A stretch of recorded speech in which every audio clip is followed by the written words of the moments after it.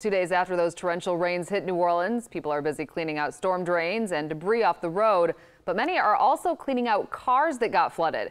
JD Cunningham has tips on what to do if your car took on water. Floodwaters may have receded from Saturday's storm. It's called flash flood for a reason. It just comes out of nowhere and starts flooding. Which means for the many drivers who own a car that flooded, getting things checked out and dried up Got an air filter, dry as a bone. Was a priority Monday. That is fantastic. Especially for those in Mid-City, which was hit hard by high water.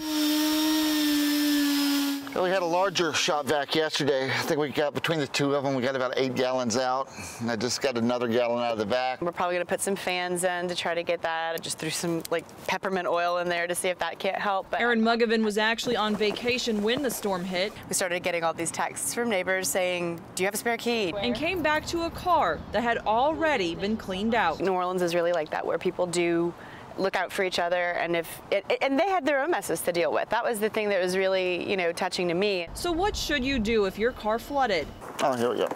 Step 1, don't turn it on. Instead, start drying it out, look under the hood, and check all electrical components. Water didn't get that high, so those are fine, thank God. Check your oil and check your air filter and your gas cap before you do it. Make sure nothing got in there. And if you're lucky, how we were, you just go ahead and replace everything and keep going on.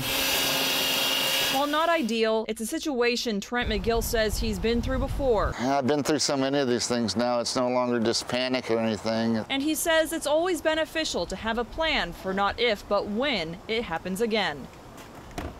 And of course, you want to clean the inside of the car as best as you can, getting as much moisture out. Also, if the car is drivable, you want to drive it for a couple of miles and then at one point change the oil and the transmission fluid. Well, we have some personal experience right here. I was just vacuuming my car just an hour ago. How's it looking? Not good? It's looking fine. It's not smelling great. Well, peppermint oil is always a good thing. Saw lots of those cars with all of their doors open all over Mid-City today, so lots of work to do. Jade, thank you.